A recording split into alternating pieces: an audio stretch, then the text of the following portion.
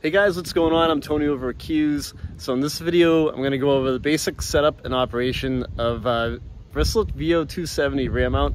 This one happens to be on an international chassis, and we're going to walk you through the steps on setting it up and show you basic operation. So when you arrive at the site, you want to make sure that your parking brake is on. Then you're going to activate the PTO,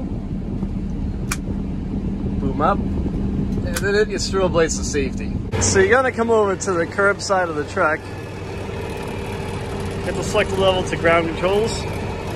Watch your feet, don't get them caught on the outrigger. It says right there. Below your outriggers. Make sure that the truck is level.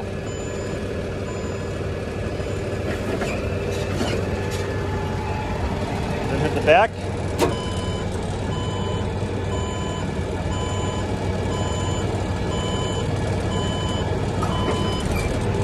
So now that that's all set, go around to the street side and deploy those outriggers.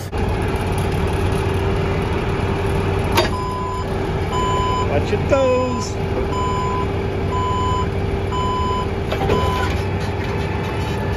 Then you can hit the back. What I want to make sure is that there's pressure on them and that the truck is level. So once you have the truck level, to send power to lower controls and upper boom. Turn that lever up, and now we can go onto the bed and operate the machinery. Before you lift the boom up, there may be a ratchet strap on the boom, so if there is, make sure that this has been removed. And now you're free to lift up the boom. At this point, you'll have power to the lower controls. So to select the lower controls, you're going to want to push down on this lever, and then to raise the boom, hit the lower controls down, power up at the same time. And there you go, you're up and away. To lower the boom down, simultaneously hit the lower control, and then fold, and that'll lower the boom down. You can go slow with it, or you can go fast with it.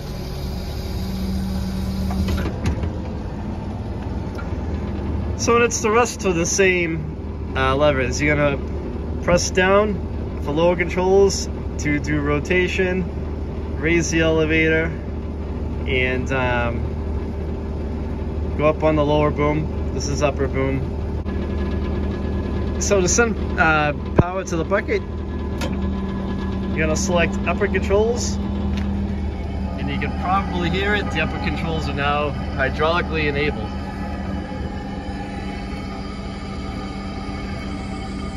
Here are your controls right here. So before you climb in the bucket, make sure you have a safety harness like this one that goes, down around your waist, between your legs, up over your chest, and you're secured tightly. And you can latch into the bucket safely.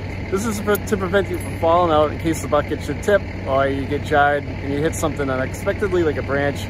It'll keep you safe. Before you begin operation of the bucket, there should be a lanyard on your safety harness, and you want to clip the lanyard in right here with the clip.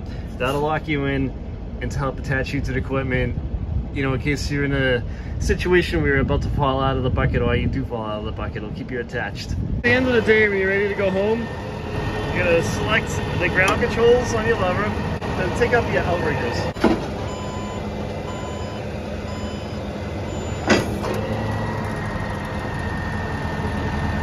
The other side. Now the street side.